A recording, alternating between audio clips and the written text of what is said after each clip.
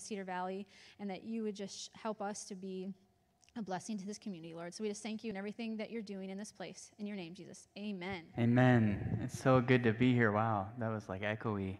So good to be in church this morning. Can we give God praise? Every week we give God praise when I come up here because I like having the buffer where we clap. It gives me a chance to get settled in, to be honest with you, but also we want to praise the Lord, right? So if you're new with us, I want to say welcome. We're so glad you're here. We pray every week that God would bring new people into our house, and we're thankful that you came, and our prayer is that two things would happen. One, you would feel warmly welcomed here. We pray that in church you wouldn't feel nervous or you wouldn't feel like you can't be yourself, but instead that you would feel warmly welcomed and actually that people notice you. So I pray that that happens.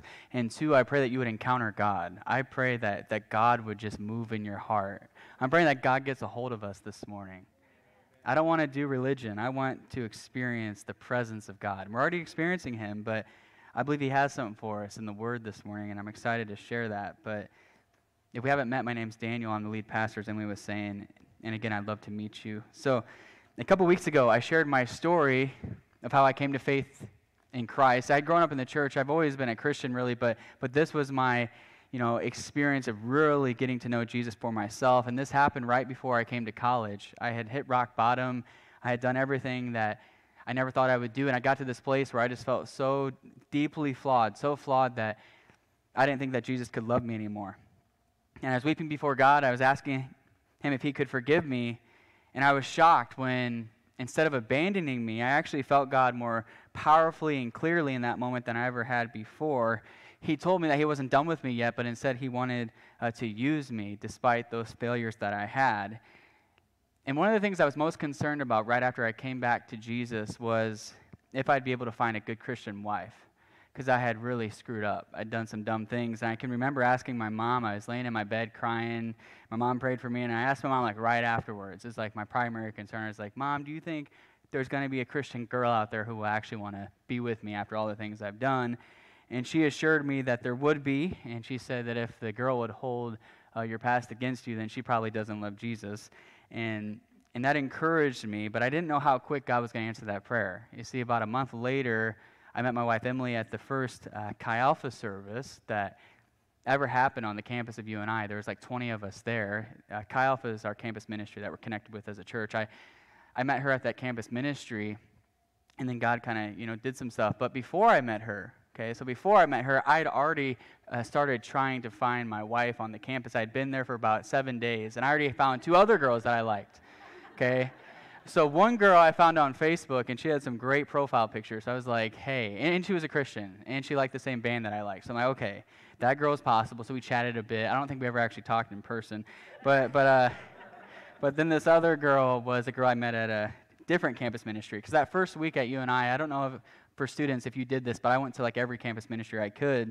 And I had already met a different girl in a different campus ministry, and we already kind of started dating or hanging out, whatever you want to call it. And yeah, so I couldn't really pursue Emily right away, and I wasn't trying to. I was interested in this other girl. But anyways, that happened for about a month, and God got a hold of me, and he spoke clearly to me in a service like this. It was a Chi Alpha service. He spoke clearly and said, Daniel, you need to give up that relationship. That relationship is not from me. That's something that you came up with on your own. I have something better for you. So I had to break it off right after we had really just started dating, and that led to hurt feelings, and it was one of the hardest things I've done. And in the following weekend, we went to the Chi Alpha Fall Retreat. Yeah, so Fall Retreat's coming up, students. Coming up. All right. So, yeah, come on. Seriously, if you don't go to Fall Retreat, I don't know. I'm going to do something about it. But hey, here's what's really cool about Fall Retreat. This is in 2 weeks from now, right, Derek? Where's Derek at? Okay, Taylor, 2 weeks from now, okay? So in 2 weeks, we're going to have Fall Retreat on Friday and Saturday up in Waverly. And then on Sunday, we're bringing Fall Retreat to church, okay? So we're going to have an incredible worship leader joining us, like one of the best I know. I'm not exaggerating. One of the best I know. And honestly, one of the best preachers I know, too. I'm not, making this up. I'm not trying to hype it up. Literally, one of the best worship leaders and one of the best preachers I know in America are coming here to Cent Church in 2 weeks, okay? And then next week, yeah, so seriously, be here. And then next week, we have a missionary coming. And be here and bring your checkbooks, because this girl is going to, Well, I don't think we write checks anymore. Some of us write checks. For those of us that write checks, praise God. But bring your checkbook, bring your phone, bring your cash, whatever. We want to support this missionary. It'll be our first missionary that comes to share with us. She'll share a window, and I want to bless her socks off her. I don't want to show her it doesn't matter how young we are as a church or how young our church is in age. We can give and we can be generous. So be prepared for that. But I don't know where I was. Oh, I was talking about fall retreat, okay, my freshman year. Okay, so I made this decision to tell Jesus. I said, okay, so God really got my heart. He really transformed my heart that week and even more so. And I told the Lord, I said, okay, God, I'll be single for a year. Because I realized that girls had become an idol in my life. I was always trying to make it work. I was always talking to different girls. It seemed like every other week I had a new girl that I was interested in. And I told God, I said, okay, I'll stop doing this for a whole year. Okay, so then fast forward about 5 hours later. Seriously though, so 5 hours later, I'm in Des Moines at a concert with Emily. Not just her, it was a group of us, okay? We happened to be in the same group.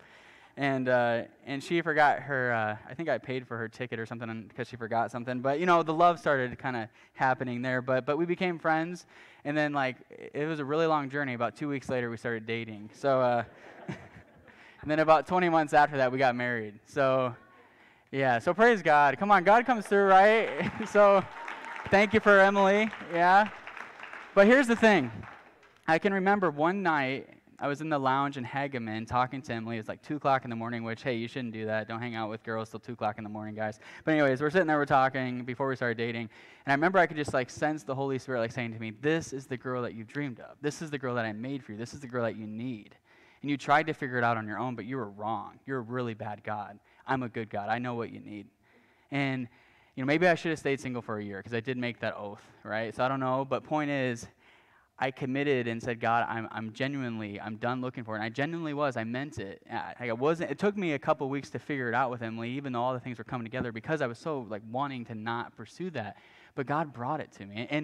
And the reason I share that with you is I feel like a lot of times we try to work things out in our life. We have these things that become primary things in our life, things that become ultimate things that come over God, and we try to figure it out on our own. We put these things on a pedestal, and we're trying to manipulate everything and make it work, whether that be our career or academics or whatever. And God is just saying, if you would surrender that to me and put me first, I would take care of that thing. So for me, my thing was relationships, and that might be you. Maybe you're desperately trying to find a spouse. Right? Maybe you really want to find a spouse if you're single here. And you think about it all the time and you put it over the Lord. Or maybe you are married, but you put your spouse on a pedestal, or you put your boyfriend or girlfriend on a pedestal and you put them before God.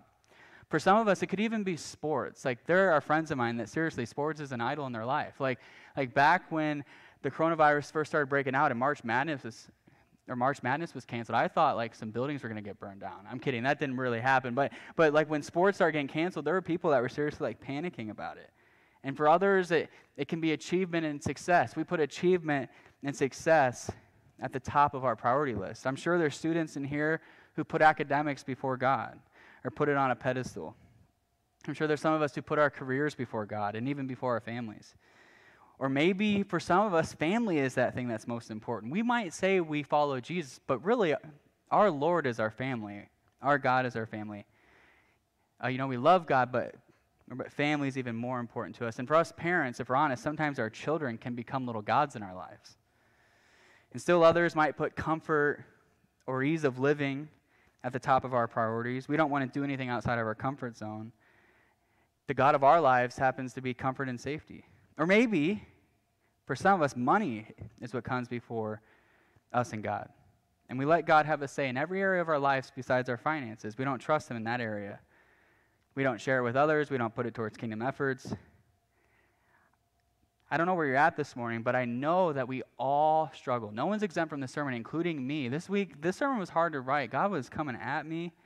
And honestly, this is going to be the most convicting sermon I've preached so far. And some of you are like, wait, I thought the other ones were really convicting. Well, yeah, that's what I'm saying. So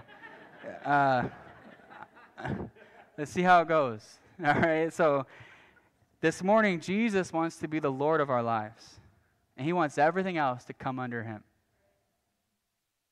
And with that said, this series has come alive. We're continuing this series. It's all about how Jesus wants to breathe life over the dead spaces of our hearts or the dead spaces of our lives. He wants to wake us up from our spiritual slumber and call us into his dream, call us into his love and his purposes for our lives. And we've done this by discussing different gifts. We're kind of just like going through the gospel, like what Jesus gives us through the gospel. We've talked about forgiveness and how that helps us come alive. We've talked about the resurrection and how that helps us come alive. We talked about how God adopts us and calls us sons and daughters. That was a couple weeks ago. And then last week, we talked about how the Holy Spirit becomes our friend and he begins to guide and lead us in our lives. And now this week, we're going to talk about lordship. So this gift that Jesus can be our king, Jesus can be our master. We don't have to be our master. And when we truly make him the Lord, we come alive. So if you have your Bibles, turn with me to Matthew chapter 19. And this part of Matthew is detailing what Jesus did as he journeyed towards Jerusalem, where he would be crucified. So he's headed towards his death. He's headed towards laying it all on the line for God. And as he prepares to give up everything himself for the world by dying on a cross, in this passage, in verse 16 of chapter 19, we see that Jesus expects his followers to follow a similar path. He expects us to go on the road to Jerusalem, so to speak, and die to ourselves. He calls us to lay it all on the line and say, we are going to follow Jesus with our whole hearts. I can remember when I first came to Christ, this passage messed with me so much. And I've never preached on it till this week. I was planning on preaching on a different passage, and this happened to be in my devotional time on Friday. And God said, you need to preach this passage. I've not avoided it, but it does mess with me, and it's a tough passage to preach. But I believe as we jump into this, it's going to unlock something in our lives. Okay, so I'm excited for it. Let's read verse 16. It says, and behold, a man came up to him saying, Teacher, what good deed must I do to have eternal life? And he said to him, he said, why do you ask me about what is good? There's only one who is good. If you would enter life, keep the commandments. He said to him, which ones? And Jesus said, you shall not murder, you shall not commit adultery, you shall not steal, you shall not bear false witness, honor your father and mother, and you shall love your neighbor as yourself. And the young man said to him, all these I've kept, and what do I still lack? Jesus said to him, if you would be perfect, go and sell what you possess and give to the poor, and you'll have treasure in heaven, and come follow me. And when the young man heard this, he went away sorrowful, for he had great possessions. And Jesus said to his disciples, truly I say to you, only with difficulty will a rich person enter the kingdom of heaven. Again, I tell you, it's easier for a camel to go through the eye of a needle than for a rich person to enter the kingdom of God. And when the disciples heard this, they were greatly astonished, saying, who then can be saved? But Jesus looked at them and he said, with man this is impossible, but with God all things are possible. Then Peter said in reply, see, we have left everything and followed you. What then will we have? And Jesus said to them, truly I say to you, in the new world, when the Son of Man will sit on his glorious throne, you who have followed me will also sit on 12 thrones, judging the 12 tribes of Israel.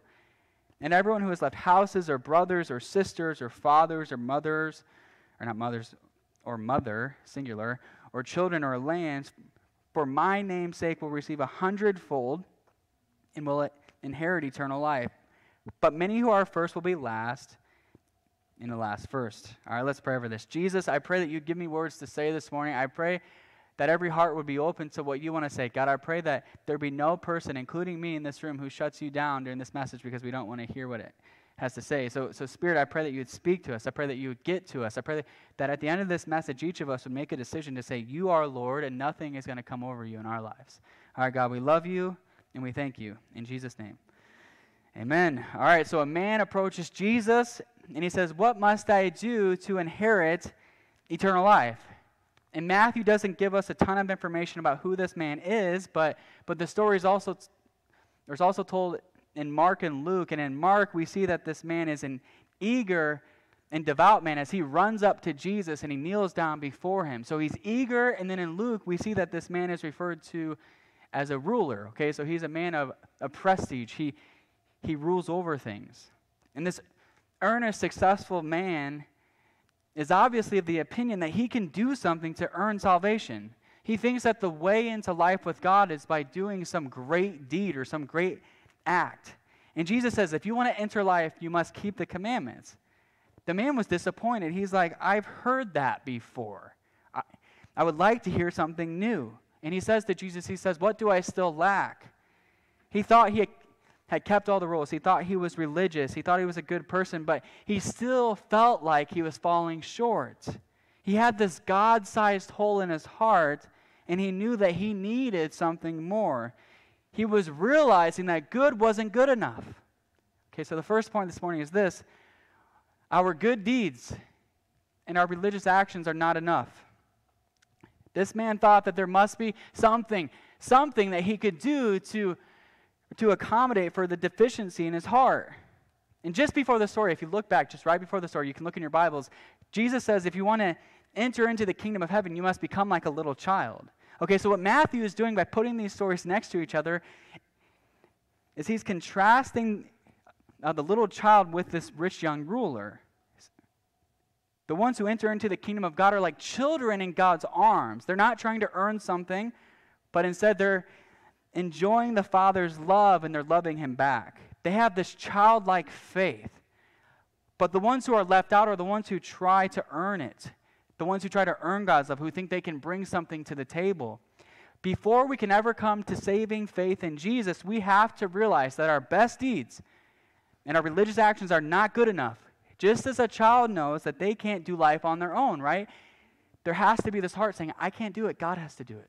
Okay, so Isaiah 64:6 says this. It says, all of us have become like one who's unclean, and all of our righteous acts are like filthy rags, and we all shrivel up like a leaf, and like the wind, our sins sweep us away.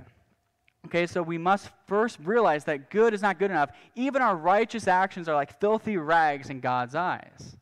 Okay, so when you're doing good, it's not like God's super impressed. Like, wow, you did good today. You held the door for your neighbor. Good job.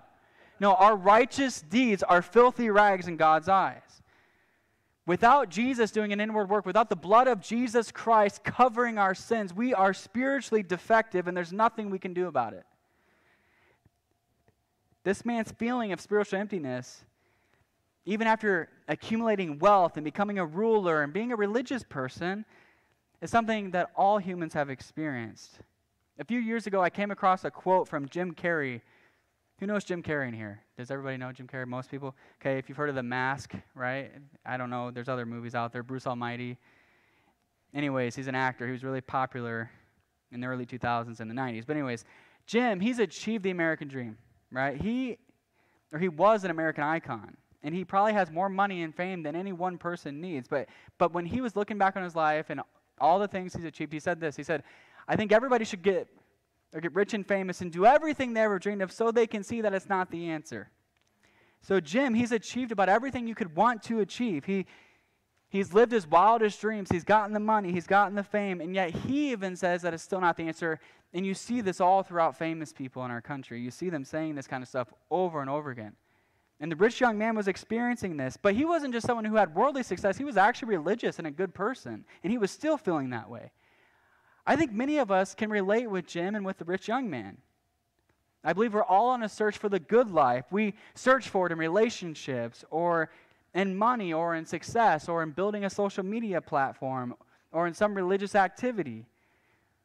In relationships and money and success and these religious actions are not bad in and of themselves, but they make for really crummy gods. You see, whenever we make these things, or whenever we make these good things into ultimate things, they become sin and they lead us to despair. Okay, let me give you a few examples. If you make money into an ultimate thing, it becomes greed.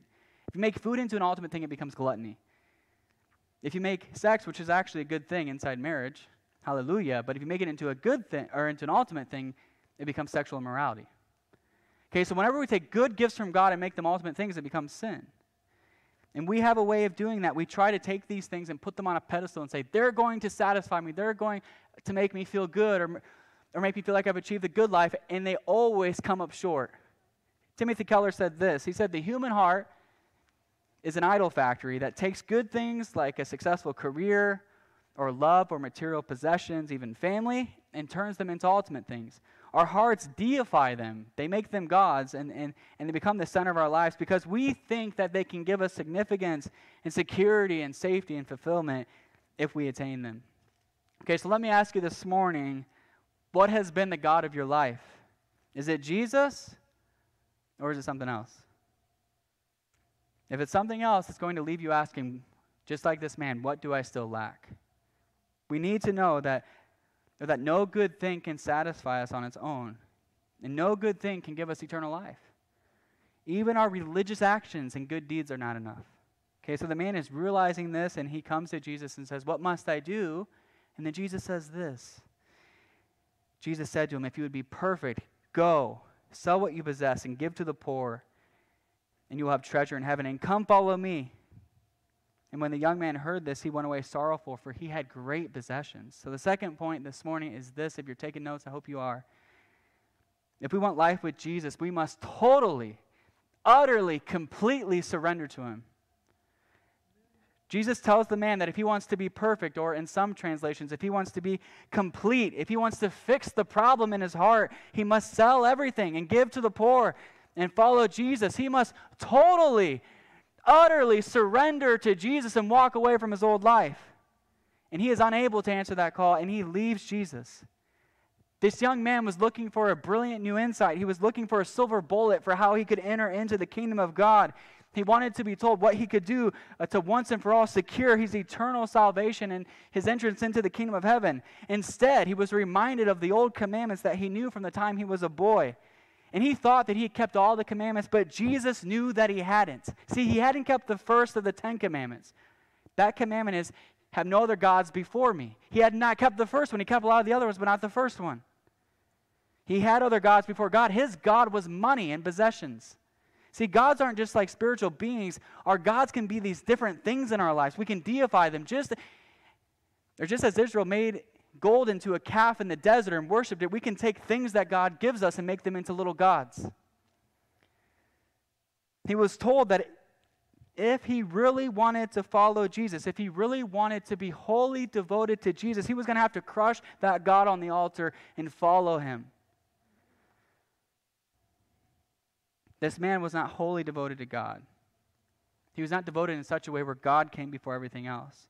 So Jesus, he's making it clear that if you want to be his disciple, then you need to obey the first commandment. You have to be wholly devoted to him. Life is not a pie where you give Jesus a piece of it. Our life is something that instead we completely offer up to Jesus. We have to totally surrender to him. So this looks different for each disciple, okay? So some of you are like, dang it, I need to sell everything today. I'm not saying you don't have to. You might have to, right? I don't know. Are you the rich young man? I don't know.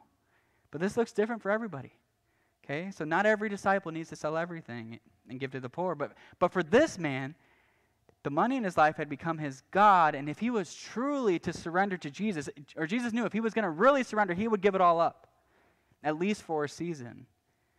If he would do this, then he would have treasure in heaven. So hear me here. The passage is not telling us that to get into heaven we have to do certain things or good works. It isn't even telling us that we can't have possessions or money. What it's telling us is if we are truly following Jesus, and if we've truly been changed by his love, we will get rid of anything that comes between us and him. We will bring the totality of our life under the lordship of Jesus Christ. If wealth is your God, when you come to faith in Christ, it will seriously alter your relationship with it. And you may even decide to sell everything to follow him. And we see elsewhere in the Gospels that two rich men, Zacchaeus and Matthew, did this. They sold things and they followed Jesus. We see with the disciples, they left their professions, they dropped their nets.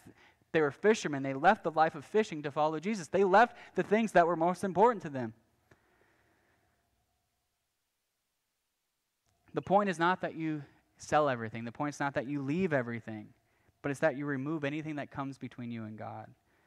And for this man, he was unable to answer the call. He went away sorrowful because he was unwilling to put Jesus over this area of his life. And this showed, it just revealed his heart towards God. It wasn't like he's going to hell because he didn't do that. Or just revealed what was already in his heart. He was not really committed to God. His heart was not God's. For me, before I was really committed to Jesus, I used to play the Madden video game every single night. And I'm telling you, if I didn't get to play it, it was not a good day. Seriously, if I didn't get to play Madden, I felt like I didn't seize the day, and my parents know it's true. Because every night at 8:20, I'd be running downstairs. I got 40 minutes before bedtime. Got to play that game. And that's how you know that something's become a God in your life. If you need to do it every day, if you need to have it to feel like you're happy. If you say you can't live without something, it might be your God. And now that I follow Jesus, I still own Madden. It's the 2-year-old Madden, okay? So it makes me holy, right? I haven't ran out and bought the new one yet. I might, though. I'm thinking about it. But so it's not that I don't own Madden, but I don't play it that much. I play it once in a while when it just happens to be where my kids are down. It's not like 10 o'clock at night, and Emily has something else to do. So it happens like once a year, okay? So it's a good time, though. Those 20 minutes, I'm telling you, it really helps me seize the year. But so what in your life is something that you can't live without? What's something that you feel like you have to be happy and content? Is it Netflix? Everyone's like, oh, dang. Is it TikTok? Okay, I don't have TikTok yet. I haven't given in, but I know people love TikTok. Okay, it might be TikTok. Is it Facebook? That's my struggle. I struggle with Facebook. I like to scroll the feed. There's not a lot of good stuff on there lately, but I don't know. It's probably an addiction. I need to deal with that after service. We're having some altar time. I need to confess that. But anyways, I just confessed it. All right, okay. So is it a certain kind of food?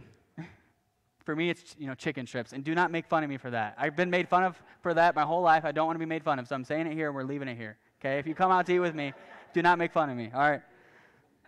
Is it video games? Is it a certain amount of money in the bank account? Like you have to have this number to feel good. What's that thing in your life that you think about the most? What's that thing that you would sacrifice everything for? I really hope it's not Madden, right? We're not going to sacrifice everything for Madden, but more serious things. What is that thing? If you want to follow Jesus, he must become that thing. He must be your source of happiness. He must be the one that you would lay it all on the line for. If you truly encountered his great love, you'll want to do nothing less than that. It's not going to be a chore. It's going to be what you want to do. Like, I know this Jesus now. I have to lay it all on the line for him. I just love him so much. I want nothing to come between me and him. It's not an effort thing. It's not a grit your teeth thing. Instead, it's an encounter where you experience his love and you respond to it. This may feel like a heavy burden for you this morning. If this seemingly blessed man who had kept all the commandments couldn't truly surrender to God, then how can we? How can we possibly surrender enough to enter into the kingdom? And the disciples were worried about this too. Let's keep reading. And Jesus said to his disciples, he said, "Truly I say to you, only with difficulty will a rich person enter the kingdom of heaven. Again, I tell you, it's easier for a camel to go through the eye of a needle than it is for a rich person to enter into the kingdom of God." And when the disciples heard this, they were greatly astonished, saying, "Who then can be saved?" But Jesus, he looked at them, and he said, "With man this is impossible, but with God all things are possible." Okay, so it's still possible. The third point this morning is this: total surrender is only possible when Jesus awakens our hearts. Okay, so total surrender, again, it's not something you do by mere willpower. It's impossible on our own to surrender. With man, this is impossible. But with God, all things are possible. It's something, surrendering to God is something that starts with God working in your heart. He takes the initiative. It starts with you coming alive in Christ and realizing his love for you. And then out of that, you make him your Lord and you put him before everything else. The Bible says in 1 John, I believe it is, we love because he first loved us, right? We don't love and then he loves us. We love because he first loved us. After this man walks away full of sorrow, Jesus turns to his disciples and he tells them that it's extremely difficult for a rich person to enter into the kingdom of heaven. He's not saying that the rich won't enter at all, but just that it's particularly hard for them. Because wealth is very dangerous for the human heart. In 1 Timothy chapter 6, verse 10, Paul says this, he says, "For the love of money," so not money, but the love of money, "is a root of all kinds of evils. It is through this craving that some have wandered away from the faith and pierced themselves." They're like hurting themselves with many pangs. Jesus talked about money a lot. I think sometimes we like to skip over those passages, right? He talks about it all the time. Because he knew that the love of money is a root of all kinds of evils. We have a way of getting wrapped up into how much money we have and how much we own. See, money and possessions can tempt us to try to be self-sufficient. If we want Jesus to be Lord, we can't be self-sufficient. Instead, we have to surrender our self-sufficiency to him and be totally and utterly dependent upon him. This doesn't just apply to the rich, though. So if you're poor in here, don't be saying, yeah, rich people. It applies to anybody who makes money in an idol, and I know poor people do that a lot too. You can be rich or poor. It applies to all of us. Even with that said, Jesus is making the point that if you acquire a lot of money, it can be harder to not let money grip you. It's harder for a rich man it's harder for a rich man to become like a little child and receive the kingdom than it is for a poor man, because a rich man is more tempted to rely upon himself because he knows he can. Jesus goes as far to say that it's harder for a camel to go through the eye of a needle than it is for a rich person to enter into the kingdom of heaven. So I look at that, I think about a needle, I think about a camel. That doesn't seem possible. Can rich people get to heaven? And that's what the disciples were wondering. This would have been shocking to them too. You got to realize in this culture, if you were rich, it was viewed that you were blessed. It's this idea that if you have money, that shows that God is on your side. So the disciples are like, oh my goodness, what's going on? This is going against everything I ever knew. I thought money and possessions was a sign of God's blessing.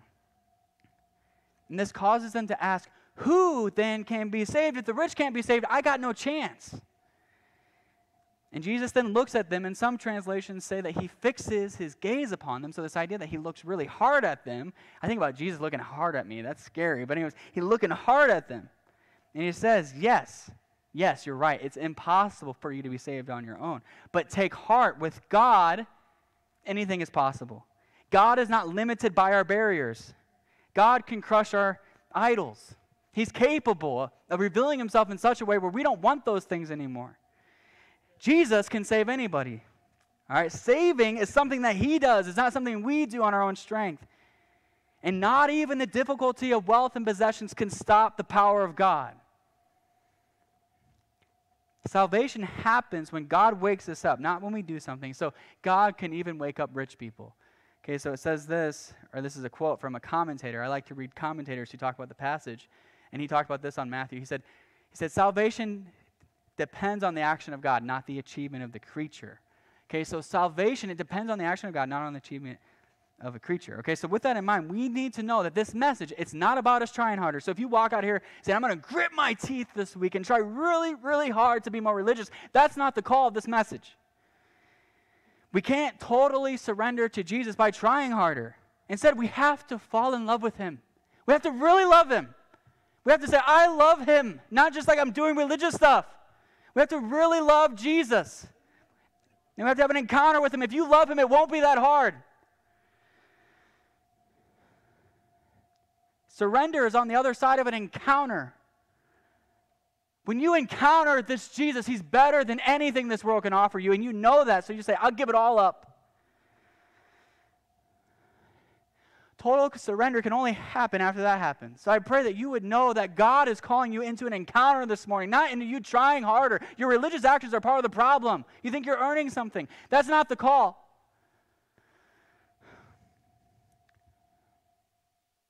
So for me, after I encountered this love of Jesus, I was like, take it all away. Take it. I don't want it.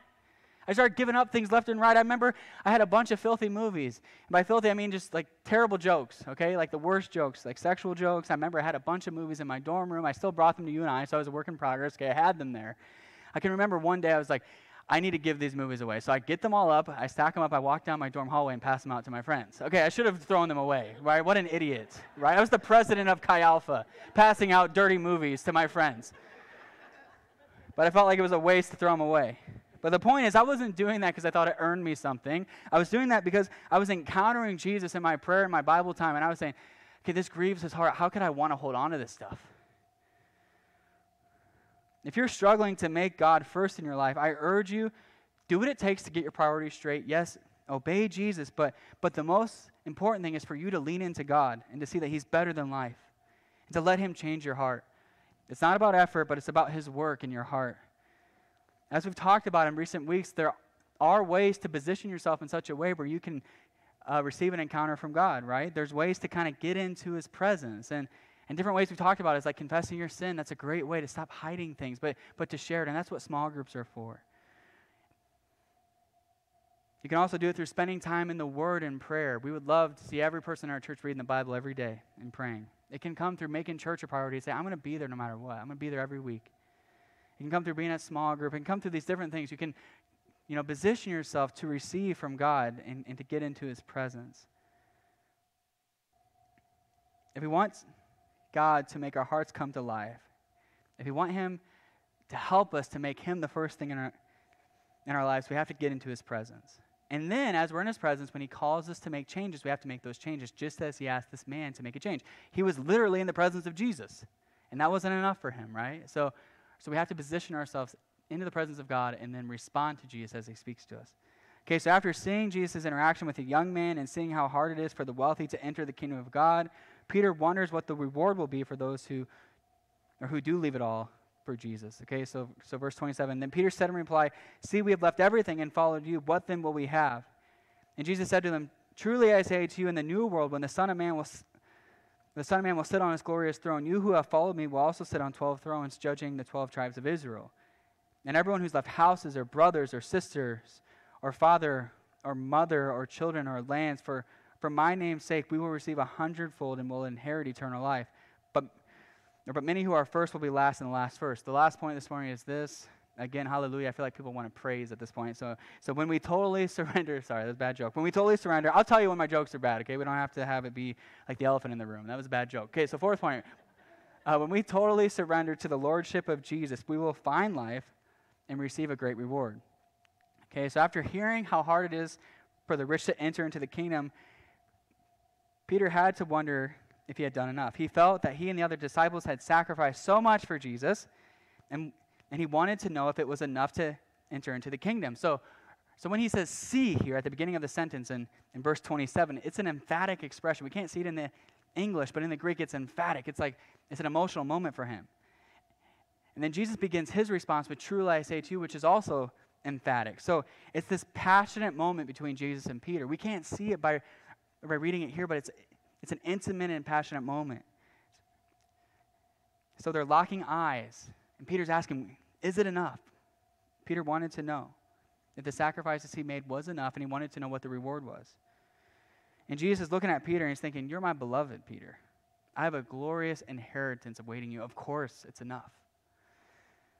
Okay, so many times in moments like this, Jesus will speak of denying yourself, taking up your cross, and following him, which is actually the passage I was going to do, so that would have been fun too. But in this moment, he didn't feel the need to go that direction. Instead, he wanted to encourage Peter because he knew that Peter left everything to follow him, and he wanted Peter to know that it's all going to be worth it. He wanted him to be encouraged.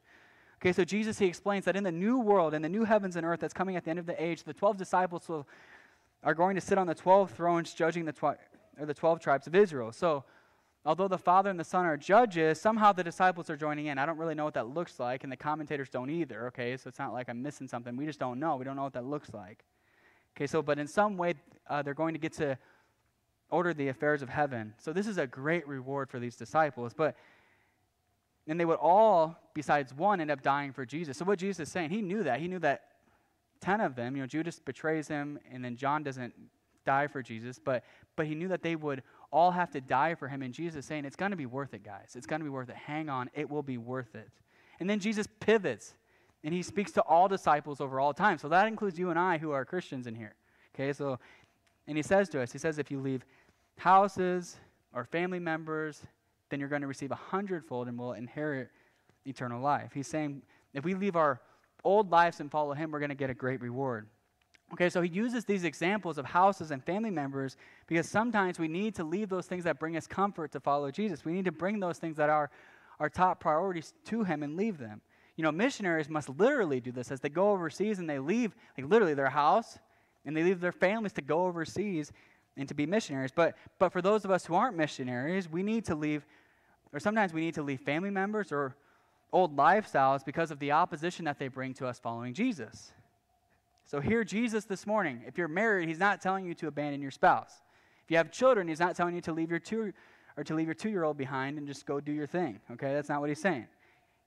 And we have to take this in context with the rest of Scripture. What he's saying is sometimes our parents or our siblings or other family members can oppose us in such a way where we have to leave them or kind of let that relationship be broken in a way so we can follow Jesus.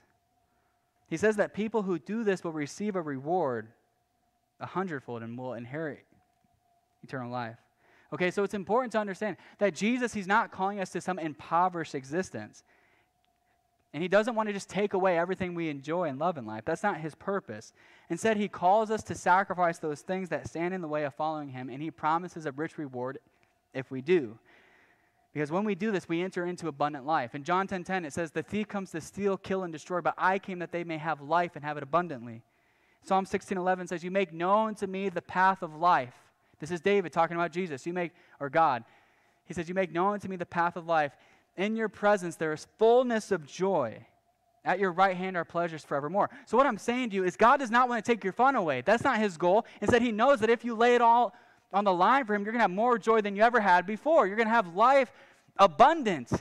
You're going to enter into a fullness of joy, and at your right hand there's pleasures forevermore. Come on, it's worth it to give it all for Jesus. He's not trying to steal your fun. He just knows what's actually fun, right? He knows what's good for you. He's a smart guy. He knows what's good for your life. So if you obey him, I promise you, on the other side of that obedience, you're going to find joy and blessing. All right, so Hudson Taylor, he was a missionary to China in the 1800s. He gave up much for God. He was British by birth, but he spent 51 years of his life in China trying to reach the nation with the gospel. His heart it burned for the lost there. If you read his writings, his heart, it burned for the lost people of China. He could not understand, how can the British Christians sit here and not do anything about it? How can they not be concerned about the fact that the entire country of China is lost to Jesus? They're going to hell. How can they not be burdened by that? He didn't get it. And he decided that he was going to do something about it. And as he did this, as he went to China, he was often misunderstood. He took bold risks for God, like he would send single women into these different territories in China to go and preach the gospel. He took bold risks. He did controversial things. And he never, ever asked for money for his work and said God would always provide for him. He had to trust God in that way. Can we do that? Just say, "God, bring it," and he brings it, right? We see this throughout church history, these incredible saints who God just provides for them as they do work for him. He lost his wife when she was only 33. He buried four of his 8 children who didn't reach the age of 10 in China. 4 of them buried him in China. By all accounts, this man gave up much for Jesus. But despite this, at the end of his life, when he's looking back on his life, and he says, "Every time I gave something up for God, I found so much blessing on the other side of it that it didn't really feel like I was giving anything up." He said, "I never made a sacrifice for God." At the time of his death, there was 825 missionaries in China under his organization, with more than 300 mission stations and more than 500 Chinese helpers and 25,000 Christian converts. And there's still 1,600 missionaries working under his organization there today, over 100 years later. In 1900, there were 100,000 Christians in China, and today there's around 150 million.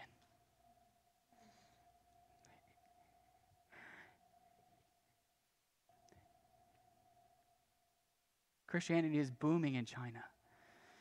And Hudson Taylor was a pioneer in this work, in prayer and also in work.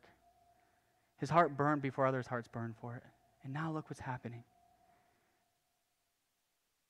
We need to remember that we can never truly make a sacrifice for God. When we lay our lives down, we actually save our lives.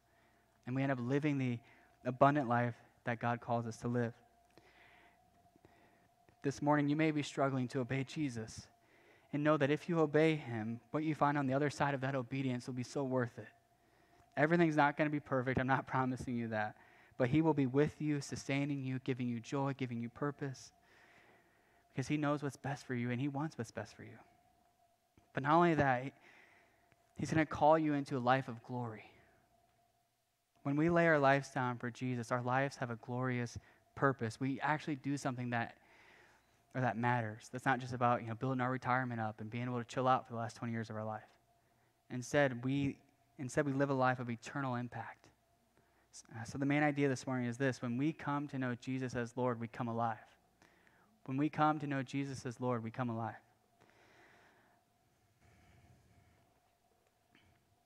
I don't know where you're at this morning, but I know that the Son of God is calling you.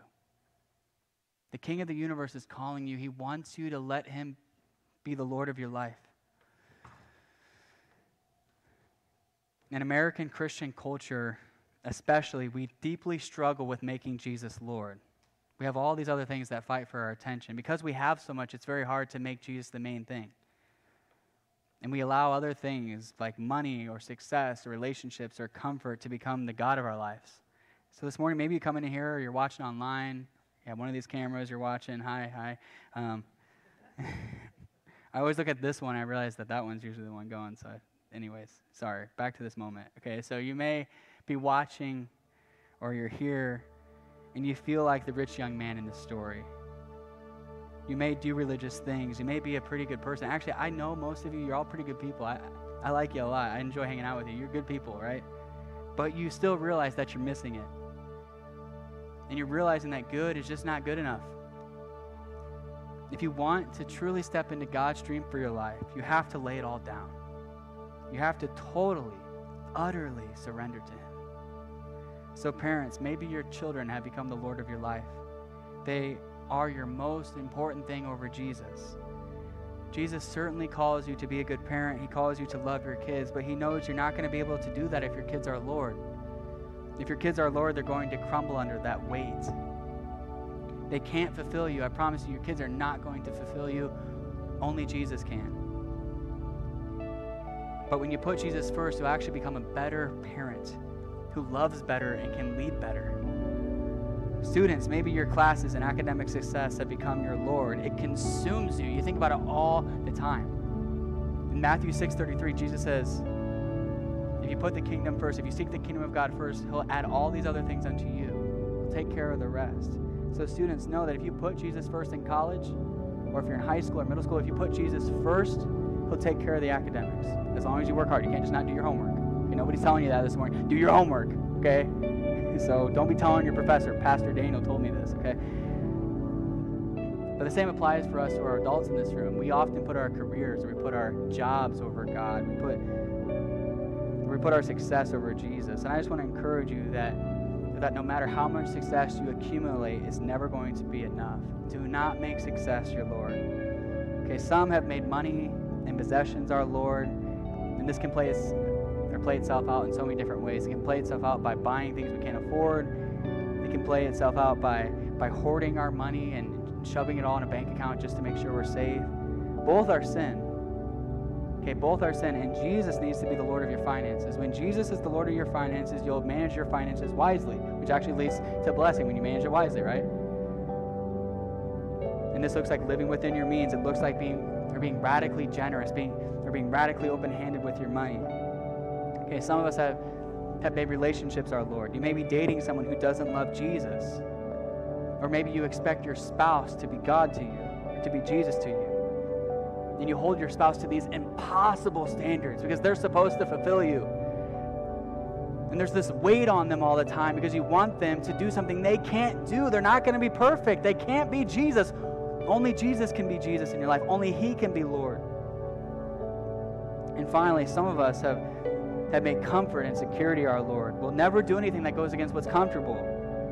We think whatever feels safe is what we're supposed to do all the time. That might be sometimes, but not all the time, right? I believe that as we head towards the end of 2020, God is calling us to not just do what's comfortable, but to take some risk for His kingdom. To talk to that person who needs Jesus, to give that money away, to serve on the dream team at church, to jump into small group, to do things outside of our comfort zone. I don't know what it is for you, but I know that God is calling you not to make that your Lord and instead to say, if you ask me to do something, Jesus, I'll do it. So whatever the struggle this morning, when you make Jesus Lord, everything else falls into place. This isn't a call to an impoverished existence, remember? It's a call to abundant and joyful life. Parenting, classes, careers, money and possessions, relationships, and security, they all get in their proper place. And you will live the life that you were created to live because God is a better God than you are. And you're going to live a life of purpose and joy and intimacy with God. But this cannot happen on your own strength. This message, again, is not about willpower. If you want to make Jesus Lord, you have to truly know what He's done for you. Truly know it in your heart. Not just know it in your head, but know it in your heart. The fact that Jesus Christ, when all of us were sinful, when we had all fallen short of the glory of God, He came out of security. He left comfort. He left the comfort of heaven and came to earth, and He lived this human life. And we know how much it can stink at times, right? Especially in 2020. Right? I'm guessing it was worse when Jesus was here in 4 BC when he was born, right? So he comes to earth and he lives the human life with all the same struggles and temptations and sickness, all these different things, all the things we've experienced. He came and lived in that, but at the same time, he still lived perfectly. He obeyed the law of God to a T. He was perfect. He truly kept all the commandments. And then after living a perfect life, he had to experience being forsaken by his Father, who he had been with in eternity forever. He had to experience God turning his back on him so he could experience the judgment of God on the cross so we could be forgiven for our sins. Because the wages of sin is death, and each of us have a penalty that needs to be paid. But Jesus Christ said, I'll pay that penalty for you. So Jesus on the cross, he takes on the wrath of God. He dies a gruesome death to pay for yours and I's sin. But not just that, after 3 days of being dead and buried, he comes up out of the grave, showing one, that his sacrifice was accepted, but two, that he's defeated death, sin, hell, and the grave. And now, if we confess with our mouth that Jesus is Lord and believe in our hearts that God raised him from the dead, we'll be saved. So what's that look like? What's it look like to be saved? It looks like being forgiven for your sins. And it looks like when God looks at you, he sees the righteousness of Jesus, not your struggle. He doesn't see your sin. He sees Jesus. And that looks like eternal life. And I just believe that there might be someone this morning that came in who needs to receive that eternal life this morning. And maybe you come in and you don't have right relationship with God, or you once did and you walked away. And I want to give you a chance to do that. So can we bow our heads all across this room? I want to pray for you. Okay, so if that's you, if you prayed this prayer before, like last week or something, you don't need to pray it again because God saw that prayer. But if this is a decision you want to make today to say, Jesus, I want you to be my Lord, or I want to recommit my life. I've been walking away from you for quite some time. Then I want to give you a chance to do that. And the way we're going to do this, I'm going to count to 3. And when I do, I want you to slip up your hand to heaven, just saying, hey, Jesus, I want to make you Lord. And I'm going to pray for you, and I want you to pray in your heart. So on the count of 3, slip up your hand if you want to be saved. 1, 2, 3. Slip them up all across the circle. See that hand? See that hand? Is there anybody else? See that hand? See that hand? All right, so put your hands down. I'm just going to pray, and then you pray in your heart. A simple prayer of repentance and of trusting Jesus.